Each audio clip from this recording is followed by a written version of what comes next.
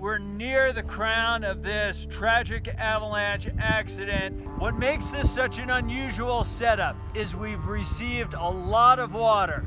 So maybe 36 inches of snow with 3 inches of water, and day after day after day of sustained southerly winds. It's put a very dense, cohesive slab, very strong snow that's gonna feel bomber under our skis, board, or sled.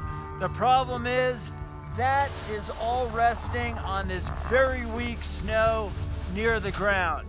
Once you collapse the slope, it's game over. You pull the rug out from underneath, and now the entire mountain is crashing down on top of you.